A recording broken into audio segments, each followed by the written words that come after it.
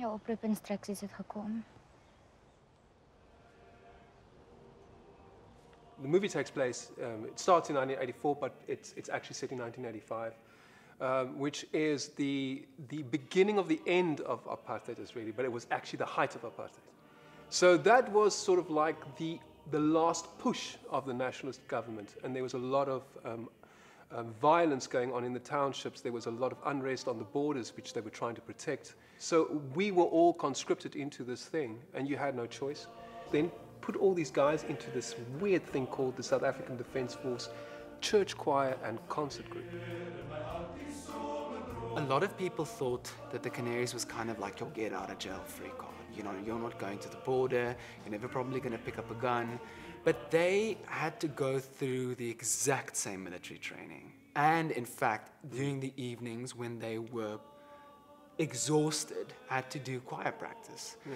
And then they also had to live under the constant abuse and abusive remarks and bullying from corporals and other soldiers in other regiments. But I think there was something as draining about kind of becoming this propaganda piece of the government and the church. Julle wat hier sit, is ons uitverkorenes. Die Kanaries van 1985.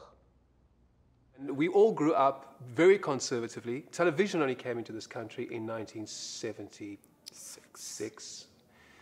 So we were so shut off from the rest of the world that we had no idea what was going on. And from the moment television came in was the first time that we started getting a glimpse of the rest of the world, and we started seriously questioning.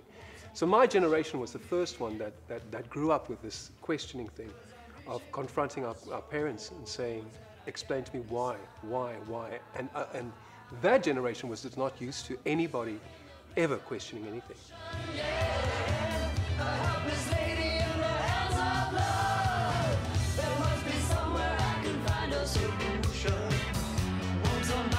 We wanted to do a genre experiment in terms of taking a musical and the kind of army beats, army film, period army movie that you get, and also coming of age. Not stereotypical, but the beats you'd expect from a coming out story as well. Yeah. And that kind of genre experiment and those parameters really guided the screenplay and what it needed to be. It's always the difficult thing of shooting a period movie in South Africa and with the budget that we have. First of all, you can't afford doing it in a studio somewhere or building an entire venue or a barracks or whatever, so you have to film on location. And a lot of the times we had to come up with very creative solutions of solving not being able to show that. But in a way that kind of made for a very claustrophobic feel. And I think it was a happy accident. It was something we were forced to do, and it kind of really gave the sense of a cage. Yeah. Kanarie being in a cage. Ja. Zodra jou koukie oop staan.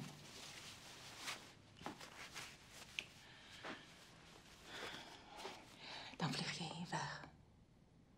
Uit hierdie verkakte land met al sy ooms en sy tannies en sy reëls en sy wette en sy haat en sy polies.